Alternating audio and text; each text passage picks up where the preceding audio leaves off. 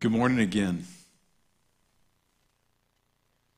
All right, this morning we are going to talk about the resurrection of Jesus. The death and resurrection of Jesus are recorded for us in all four of the Gospels, and we're reading each one. No, we're not going to read each one today, although that would be awesome to do. But we're going to read portions from the Gospel of Luke, and so you can head that direction if you like, Luke chapter 20. But we're going to begin with a verse a little bit earlier in the account of Luke's Gospel. I want to read to you a few words of Jesus, words that he spoke just days before he would be crucified. Jesus at this time was riding a donkey into Jerusalem. Today we call this event Palm Sunday. It's the day that all the pilgrim crowds who had come into Jerusalem for Passover, they hailed Jesus as the Messiah, the Savior, the long-expected King who would deliver the nation of Israel. And they believed that he would save them from their Roman occupation. But on his approach to the city of Jerusalem that day, Jesus paused. And in Luke 19:41, it tells us what happened. It says that as he drew near, that is, as he drew near the city, he wept over it, saying, "If you had known, even you, especially in this your day, the things that make for your peace. But now they are hidden from your eyes. For days will come upon you when your enemies will build an embankment around you, surround you and close you in on every side, and level you and your children within you to the ground, and they will not leave in you one stone upon another, because you did not know the time of your visitation." So this is amazing. While the crowds celebrated Jesus, he had a moment of heartache and a moment of sorrow. They were excited, but he was saddened. Because for all the joy of that moment, Jesus knew that ultimately his own nation would reject him. And the consequence of that rejection would be very difficult. In 70 AD, just 30 years or so after this event, we know that Jerusalem would be destroyed. The Roman general Titus would come in and he would level it and fulfill the exact words that Jesus prophesied, taking every brick off of every brick. But Jesus, that's not what he wanted for his people. That's not what he wanted for the nation of Israel. He wanted to bring them peace. But he says they did not recognize the things that make for peace. They missed it. And because they did not recognize those things and embrace them, peace never came. You know, Jerusalem's still waiting for peace. Still. Peace will come. Peace will come when he returns. But in this day, Jesus expressed his sorrow that they didn't recognize the moment. Listen, we have a lot to celebrate in the death and the resurrection of Jesus. And there's plenty of emotion, and rightfully so, in a day like today. But we should also be careful not to fall into the same trap as the people of Jerusalem in that first Easter week. You know, we get dressed up and we sing songs and we have big meals, and all of those things are wonderful. But we don't want to miss the things that make for peace. And listen, not just personal peace. We need personal peace. All of us, we need peace of mind. We need peace of heart. We certainly need peace in our communities. We certainly need peace in our nation. We certainly need peace in the world. But all those expressions of peace are not even the most important expressions of peace or the most important peace. The most important peace that we can have and that we must have, the peace that comes first, is we must have peace with God. You see, when Jerusalem was destroyed, that destruction was allowed by God as an act of judgment against that nation. And judgment came because they didn't recognize the things that make for peace. So this morning, we're going to look at the things that make for peace. The things that Jesus left for us between Palm Sunday and Resurrection Sunday. Jesus left two things that make for our peace. And that is really good news.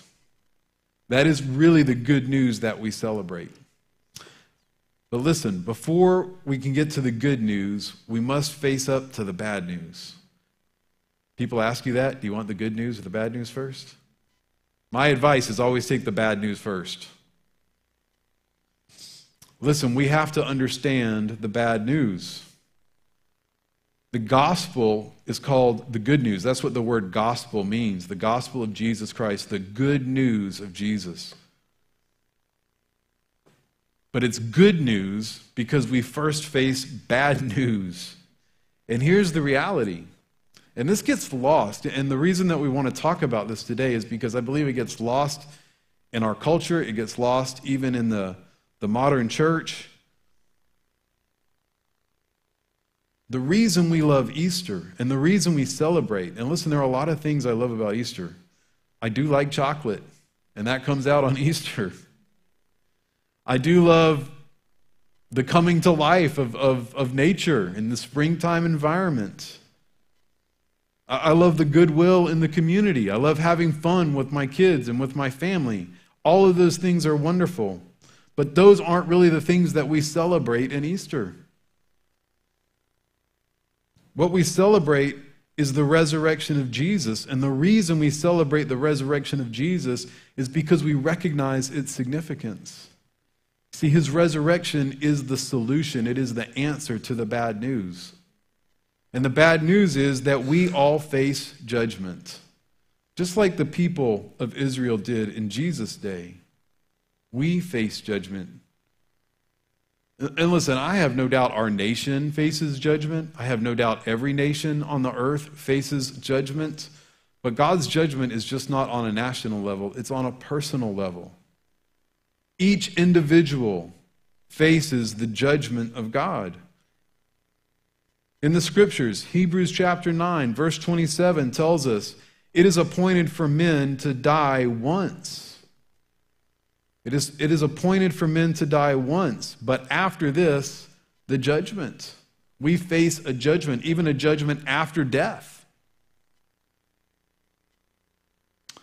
Death is about separation. Death is about the separation of our spirit. We are made in the image of God. That's what separates men and women from the animal kingdom. We share a lot of the same basic physical and physiological structures and systems, but we are separate because God has made man in his image, which means he's given him a spirit, the ability to know God, who is also spirit. But that image of God has been tainted, it has been marred in sin, and because of that, we face judgment. Listen to how Paul describes the return of Christ in his second coming. This is from 2 Thessalonians chapter 1.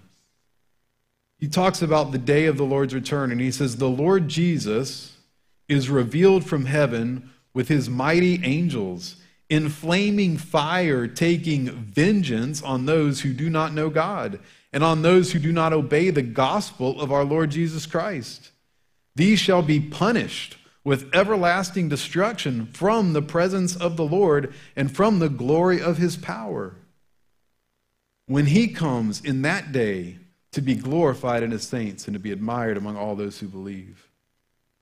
You see, there's going to be, judgment is about, it's going to be a separation. That's what death is. Physical death is separation of the spirit from the body, but spiritual death is to be separated from the life-giving force of God, to be separated from him. That's why he says, Those who don't know him or don't obey the gospel, they shall be punished with everlasting destruction from the presence of the Lord. That's the punishment, to be separated from him.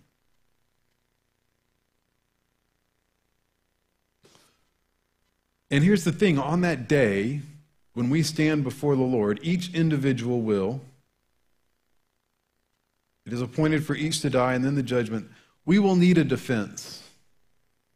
My daughter is in the 8th grade, and just Friday, her class participated in a school project, a mock trial, and they were given a case, a fictional case, and they had to be the attorneys for the prosecution and the defense. They had to learn the facts of the case and play the roles of witnesses, and we had a bailiff, and we went before a real judge in a real courtroom, and they got to try this case, and they did a great job. It was fascinating.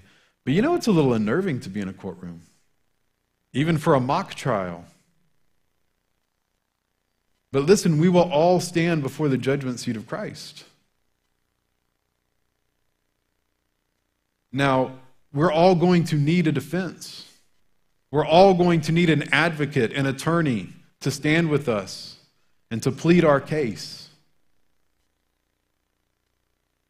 Now, as we talk about this, as we talk about the reality of standing before our Creator, of giving an account to Him of our lives, it is easy for us to make our own defenses. And we can make the defense, hey, I do, look, man, I believe in God. But listen, the God that I believe in is loving, and He would never judge like you're talking about. Many people have that perspective. So I would just as gracefully as I can, just challenge that idea and say, what is it based on? Where does the notion come from that God is love, and because God is love, He won't judge? Well, the notion that God is love comes from the Bible. It comes from God's Word. 1 John tells us plainly, God is love. But that's important. God is love, not love is God. Not our idea of love is what God is. Who God is the definition of love. God is love. His actions, His work, His perspective, His truth. These things are what define love. And so God's Word also says, though, that He judges those who do evil. He brings into judgment every work, every act, every thought, every word. You cannot separate love from justice. If God was unjust, He couldn't also be loving. God is both. And we are foolish if we want to accept the testimony of Scripture that God is love, but we want to reject the testimony of Scripture that God judges. We need to accept all of it.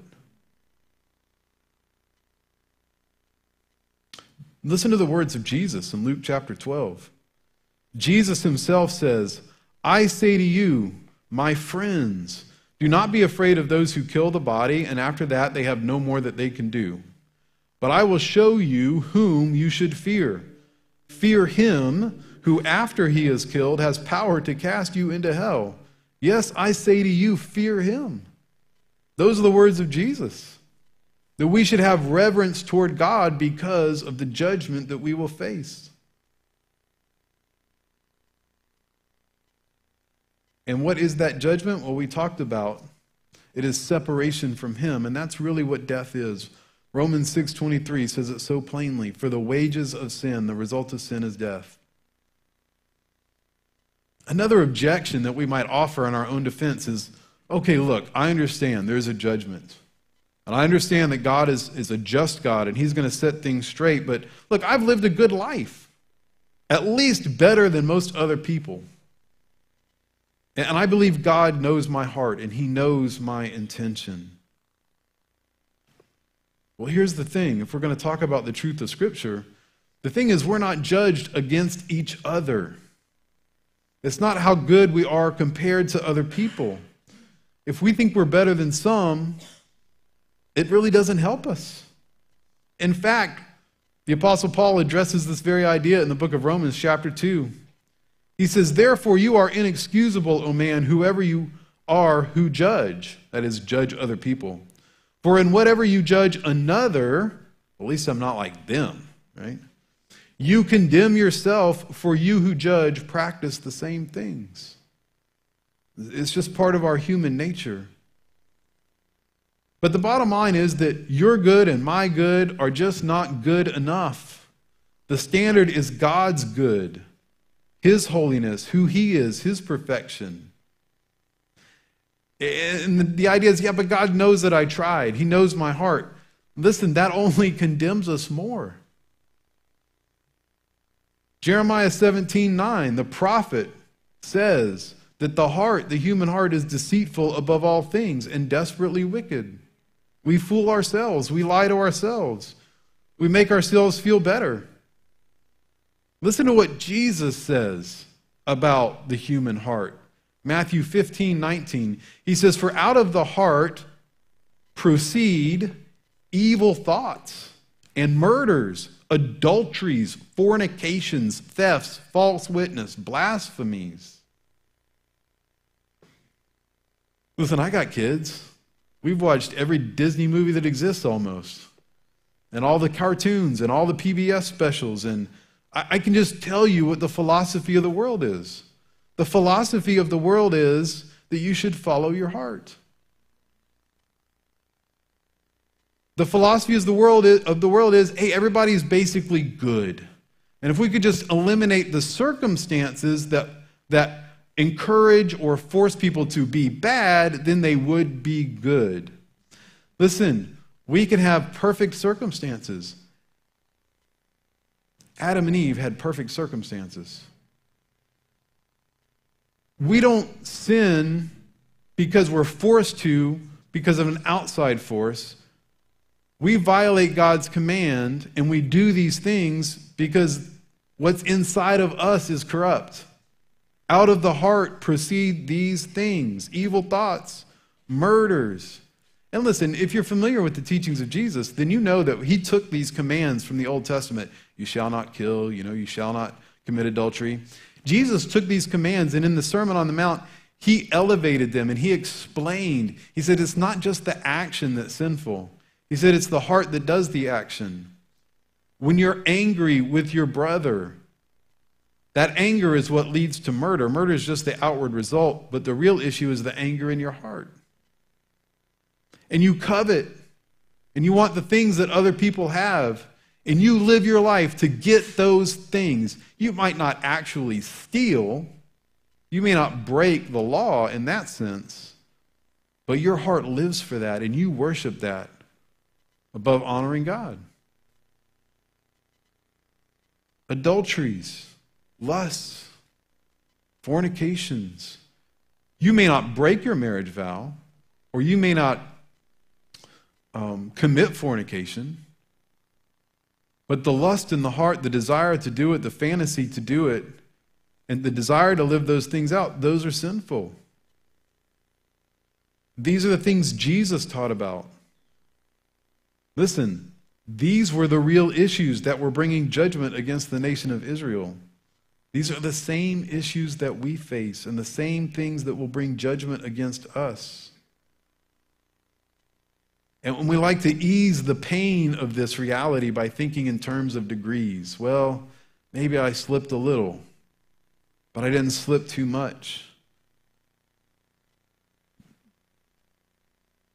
But listen, our evil actions, our evil words, our evil thoughts, they are all evidence of evil hearts. Hearts that are corrupt. It really means to be twisted, to be marred away from God's original design. I hesitated to use the illustration I'm about to give because nobody uses phone books anymore, but about a century ago, there was a professional baseball player turned evangelist. His name was Billy Sunday. What a great name for an evangelist. That kid was born to be an evangelist. He just didn't know it until later in life. But, long before the internet or Google or email or any of those things, he would write ahead to the mayor of whatever city he was going to be visiting. And he would ask the mayor, can you send me the names of any people who might need prayer, special prayer, that I can pray for them before I even come? And so he wrote to the mayor of Columbus, Ohio. And the mayor of Columbus, Ohio, did not send him a list of names. He sent him the phone book.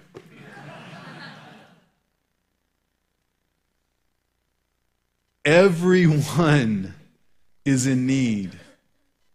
And nobody's unlisted, by the way. All right? Revelation talks about books being opened at the judgment. Each person being judged according to their works. You will one day stand before God, your Creator, and you will give an account for your life.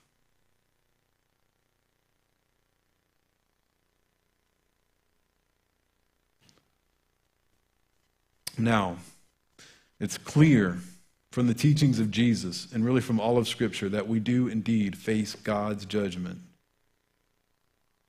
Romans chapter 1, the Apostle Paul says, the wrath of God is revealed against all unrighteousness. Unrighteousness, that's sin. That's doing things contrary to God's character and His word and His truth. And we are all sinners. The wrath of God. Do you know that's why we need Jesus? Because we face the wrath of God. We face an eternal separation, damnation from Him in a place Jesus called hell and described as eternal suffering. That's not something we hear enough of today. We hear, and rightfully so, that we need Jesus because we have problems in our lives. And if we come to Jesus, we will find solutions for those problems. And that is true. But the first reason we need Jesus is because we face not problems with people and problems in our marriage and problems with our kids and problems with the neighbors and problems in our nation. The first reason we need Him is because we face the wrath of God against sin. There's no news worse than that. That's the bad news. But Jesus, He left us the things that are necessary for peace.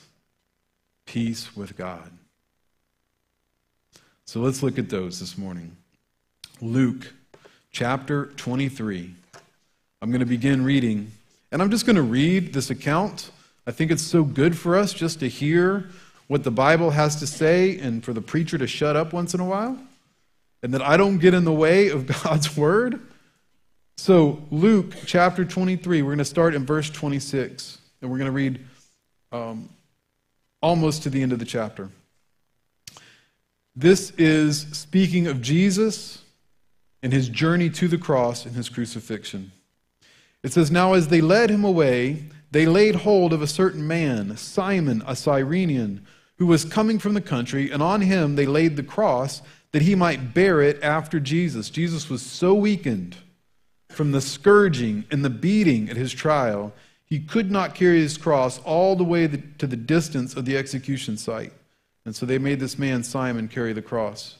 And a great multitude of the people followed Him, and women also mourned and lamented Him. But Jesus, turning to them, said, daughters of Jerusalem, do not weep for me, but weep for yourselves and for your children. For indeed the days are coming in which they will say, blessed are the barren wombs that never bore, and breasts which never nursed. Then they will begin to say to the mountains, fall on us, and to the hills, cover us. For they do these things in the green wood, what will be done in the dry? There were also there 2 brothers, criminals, led with Him to be put to death. And when they had come to the place called Calvary, there they crucified Him and the criminals, one on the right hand and the other on the left. And then Jesus said, Father, forgive them, for they do not know what they do. And they divided His garments and cast lots. And the people stood looking on, but even the rulers with them sneered, saying, He saved others. Let Him save Himself if He is the Christ, the chosen of God. The soldiers also mocked Him, coming and offering Him sour wine, and saying, if you are the King of the Jews, save yourself. And an inscription also was written over Him in letters of Greek, Latin, and Hebrew. This is the King of the Jews. Then one of the criminals who were hanged blasphemed Him, saying, if you are the Christ, save yourself and us. But the other answering rebuked Him, saying, "Do you not even fear God, seeing you are under the same condemnation? And we indeed justly, for we receive the due reward of our deeds."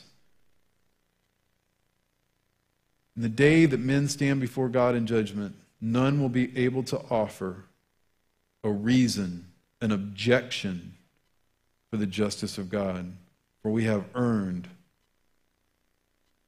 it. But he says, "We indeed justly, for we receive the due reward of our deeds, but this man has done nothing wrong."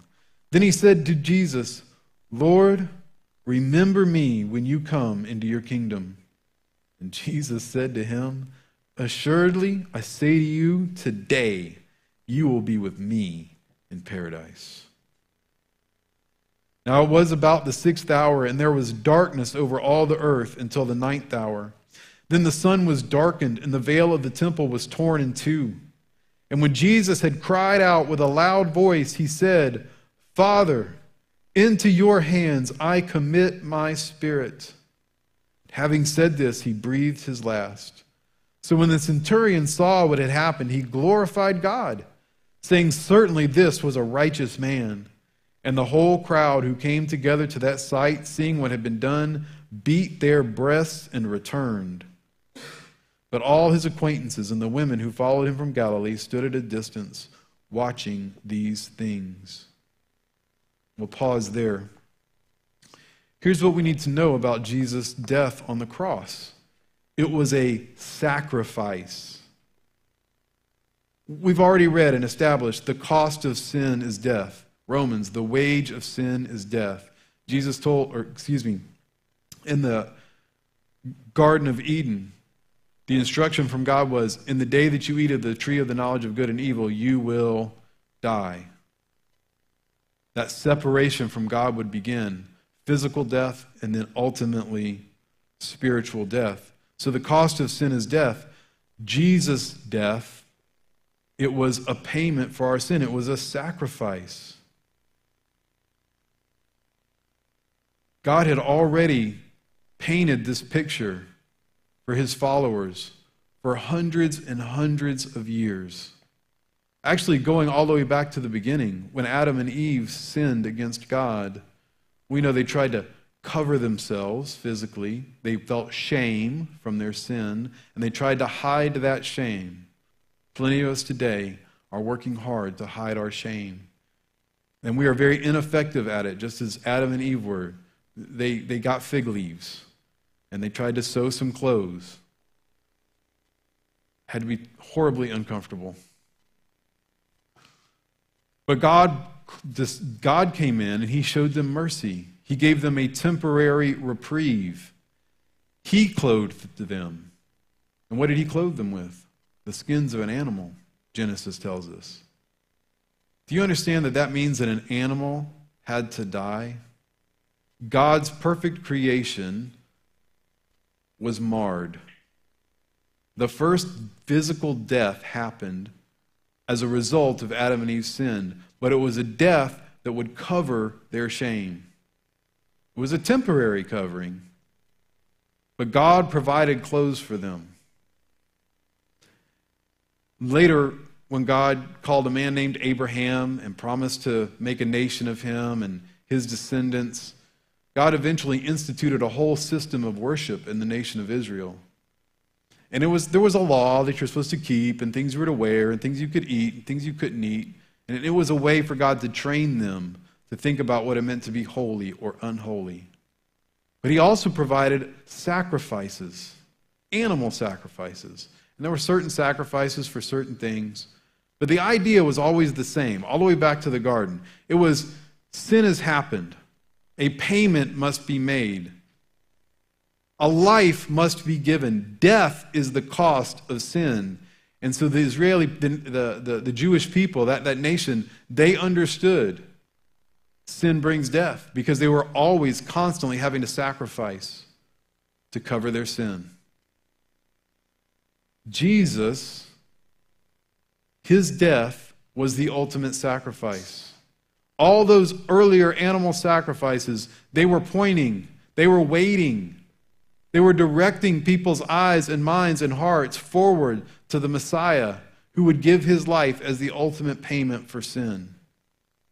Listen to what Jesus says. Mark chapter 10:45, he says, "For even the Son of Man did not come to be served, but to serve." And how did he serve? To give his life a ransom, a payment for many. We already read Romans 6:23, "For the wages of sin is death." Thankfully, that verse doesn't end there.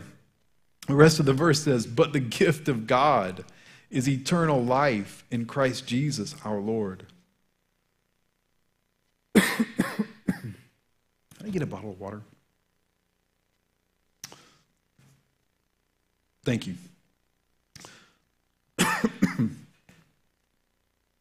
So Jesus' death was a sacrifice. And before we move on, I want to look at one thing.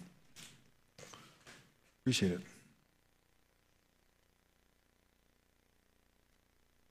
it. The place of Jesus' death is very significant. We have crosses everywhere. There's a cross right on the wall, right? People wear crosses on their necks. We wear these crosses to remind us of Jesus. But I don't know that we often think of the cross as a place of sacrifice, as an altar. You know, in the Old Testament, when God told his people that they were to make these sacrifices to cover sin, he was very specific about the type of altars they could build. You know, he didn't want fancy altars. It says in Exodus chapter 20, it says, "An altar of earth you shall make for me, and you shall sacrifice on it your burnt offerings and your peace offerings, your sheep offerings, your oxen." He says, if you make an altar of stone, if you use stones to build the altar, he said, you should not build it out of hewn stones. In other words, stones that you've shaped. He says, if you use your tools on it, you've profaned it. In other words, God is telling his people, the altar you make, it can't be anything of your design, of your artistic ability. It's just got to be plain dirt, plain rock. I'm not interested in your fancy efforts of appeasement.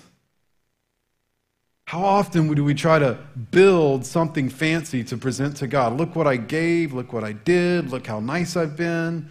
You know I've put up with my in-laws so well, Lord, for lo these many years. None of that has any bearing. None of that affects our standing before God. We have to come with the sacrifice and in the manner in which he prescribes. And he's not interested in any of our efforts or our abilities or our creativity as payment for sin.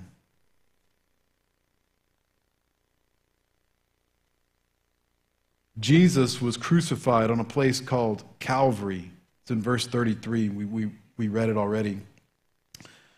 You know, Calvary was just a big hunk of rock in the dirt. And then they stuck a cross on it. The Romans put a cross, what Scripture refers to as a tree. That was the altar.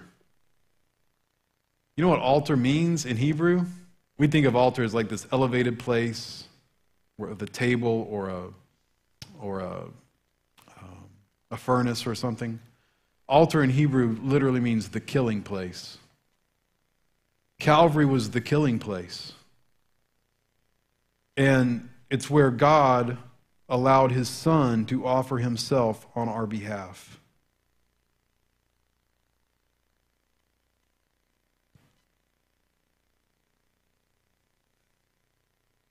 Galatians 3:13 says that Christ has redeemed us. He made the payment for us. And then it quotes from the Old Testament, which says, "Cursed is everyone who hangs on a tree." And that day, if you killed your enemy and you hung him on a tree as a sign to others, then Scripture says that person is under judgment. It's a demonstration of their judgment, that they're hung on a tree. Cursed are they. But that wasn't just a rule or a regulation in the Old Testament. It was a prophetic thing that talks to us about what Jesus would do because he hung on the tree. That's what Paul talks about. Cursed is everyone who hangs on a tree. Christ has redeemed us. He's the one that took judgment for us. He received the punishment on our behalf. And you know that Jesus, in receiving our punishment, he was the perfect sacrifice? He was recognized to be the sacrifice. John the Baptist called him the Lamb of God who takes away the sin of the world. John made that connection for people, that Jesus was a fulfillment of those Old Testament sacrifices. He was also innocent. 1 Peter, Christ also suffered once for sins, the just for the unjust. He was just. He was sinless. He suffered for us. Jesus was an innocent sacrifice. He was a qualified sacrifice. He was even a willing sacrifice. We read that, or we saw that in verse 34 of the text. He says, Father, forgive them, for they know not what they do. Jesus was there because he was being obedient to his Father. He chose to go to the cross.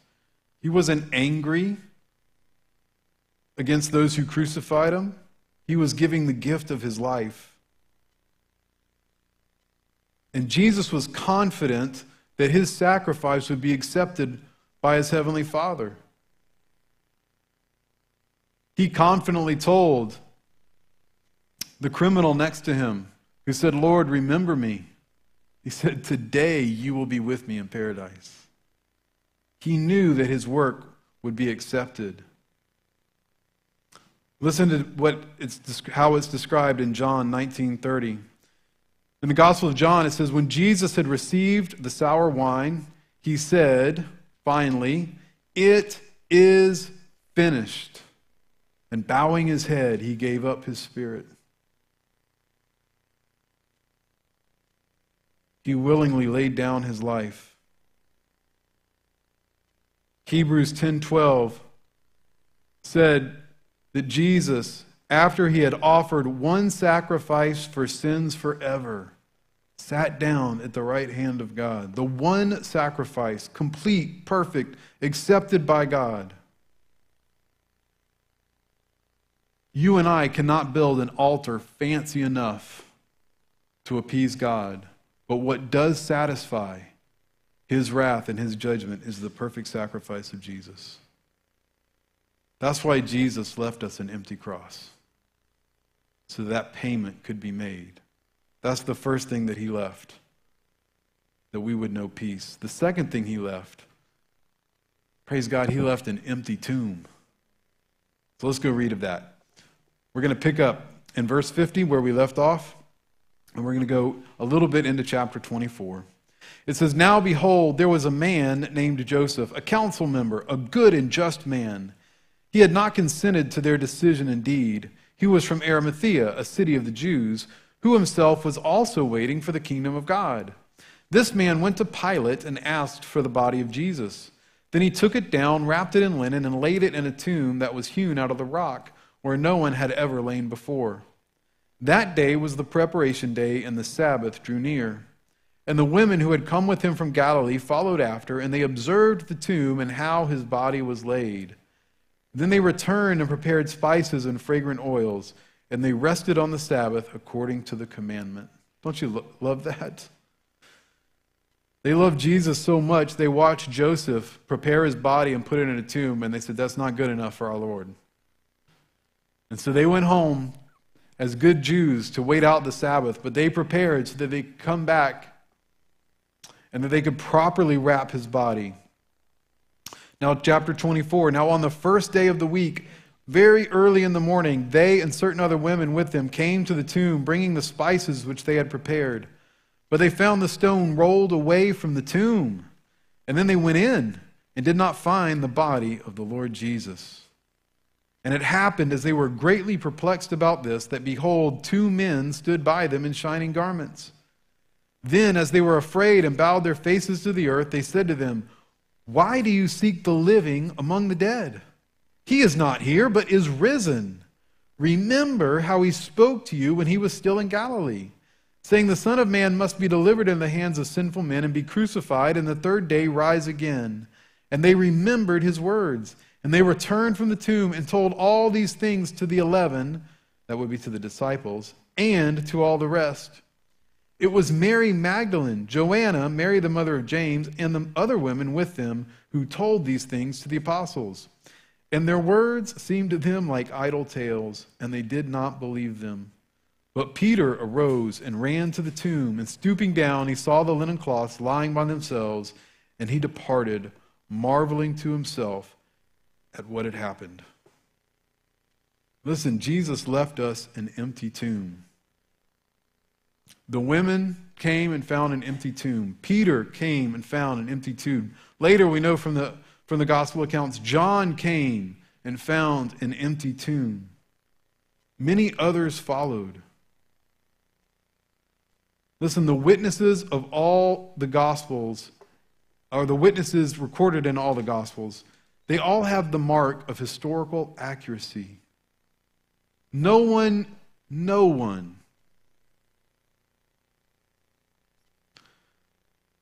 who takes an honest view of history and historical record, no one, even atheists, they don't dispute that the person Jesus of Nazareth was a real person and that he lived and walked on the earth. But almost equally, no person who honestly looks at the historical record can say that there was a body in the tomb on that day. An empty tomb is an historical record. We have the eyewitness accounts. We also have the evidence that is given to us that in the weeks to come, as the disciples that become apostles begin to preach Jesus and talk about his resurrection, they were never silenced by the Jewish authorities by the production of a body, or the Roman authorities by the production of a body. The tomb was empty. The question is, why was the tomb empty? How did it become empty? We have the eyewitness accounts of the body going in, and we have the eyewitness accounts of nothing being found on that day. And then we have the word of the angels. Why do you seek the living among the dead? He is risen. There were witnesses of an empty tomb. We also read in our text that Jesus predicted his own resurrection. The resurrection was not a happy accident. It was not a wonderful thing God chose to do in the last moment. It was planned from the beginning, and Jesus predicted his own resurrection. The angels even used Jesus' words. It says, remember how he spoke to you when he was still in Galilee, saying, the Son of Man must be delivered into the hands of sinful men and be crucified, and on the third day rise again. You know, Jesus not only predicted the resurrection, but he also told us the significance of his resurrection. He did this in the most amazing way because a couple of months before his own crucifixion and death, we know that he raised a man named Lazarus from the dead. And if you're not familiar with that story, you should go read it today, John chapter 11. My favorite part of that story is we know that Lazarus had been dead for a number of days. And when Jesus goes to raise him from the dead, Lazarus already being in a tomb, he says, roll the stone away. And Lazarus' sister says, Lord, it's been 4 days. He stinks by now. I mean, that's a practical concern, right? But Jesus had conversations with Mary and Martha, the sisters of Lazarus. And what did Jesus say?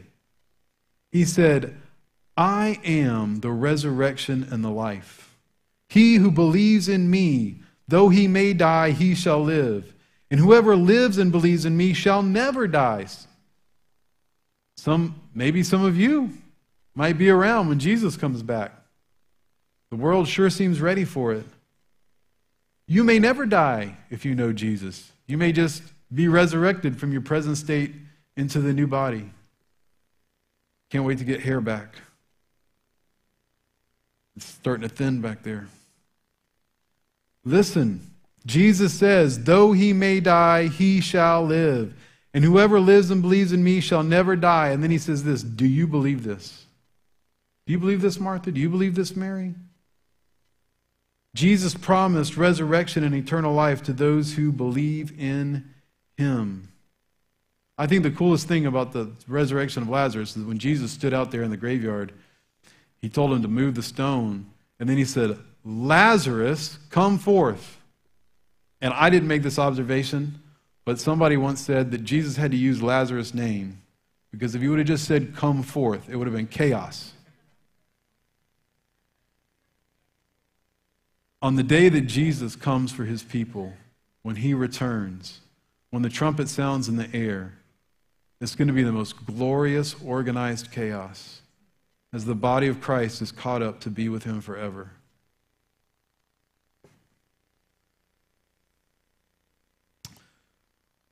He who believes in me will have eternal life.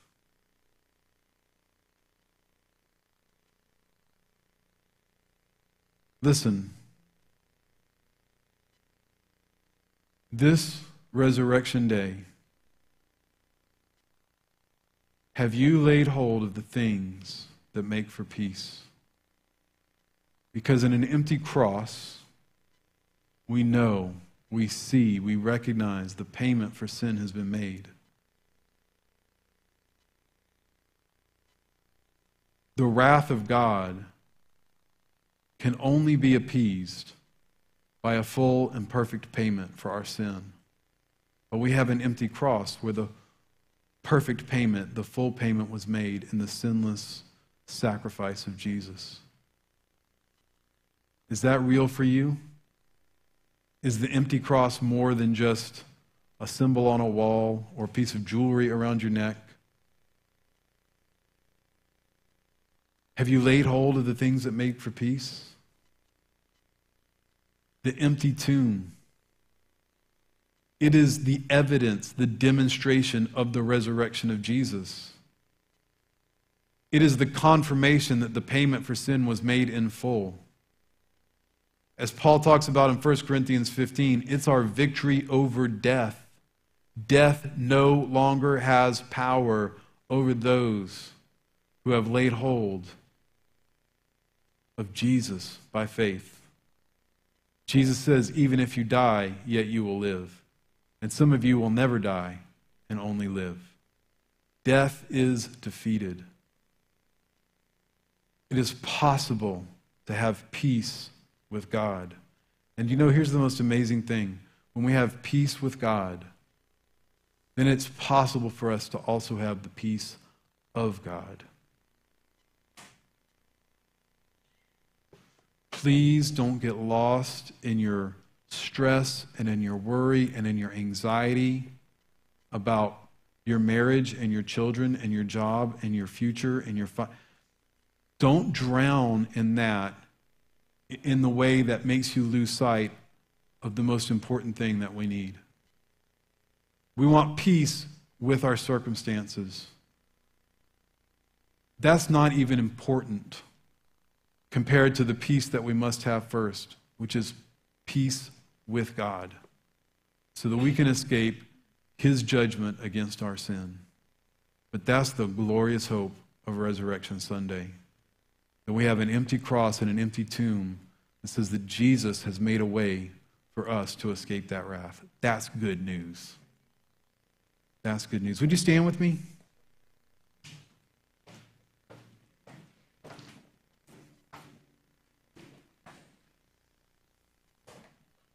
We're going to pray, and then we're going to sing. And I would be remiss in my obligations if I did not give everyone in this room an opportunity to confess faith in Christ.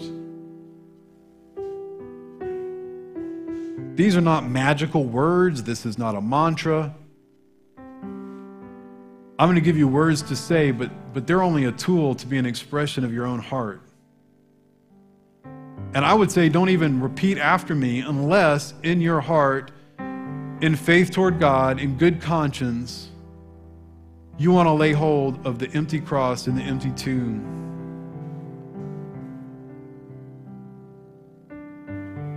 Scripture describes eternal life as a gift, and truly it is. We don't earn it, we receive it. we receive it by faith, it does require a few things. It requires repentance, confession, that is, acknowledging that we are sinners before God and not justifying ourselves, but owning those things before Him. It does require repentance, which means turning around, not living our own way anymore, but living His way. And He is there, and He is with us, and He empowers us and makes that possible. It's impossible for us, but it's possible with Him. And it's not just an experience to have or a thing to say on a Sunday when we celebrate Easter. It's a change of your life. That evil heart that we spoke about earlier in the message, it's the transformation of that heart. It's the Lord making that heart clean and whole and alive. We talk about being washed by the blood of Christ. The scriptures say that those who put their faith in Him are a new creation. A new creation. So if you want to confess Christ today and lay hold of the things that make for peace, I would just ask you to pray with me. Repeat after me. Lord Jesus, I admit that I am a sinner. And I have no justification for my sin. But Lord, I confess that I believe in You. I believe that You died on the cross. And I believe it was in payment for my sin. Jesus, I believe You rose from the dead. And that You did it to give eternal life. Lord, I ask that You would forgive me of my sin. Lord, I ask that You would put a new heart inside of me. And Lord, I surrender my life to You. You are King. And Lord, I ask for grace to follow You every day. Thank You for the things that make for peace. Amen. I'm going to leave you with one verse, and then we're going to sing. That verse is Romans 5:1. It says, therefore, having been justified by faith, made right by faith, it says we have peace with God through our Lord Jesus Christ.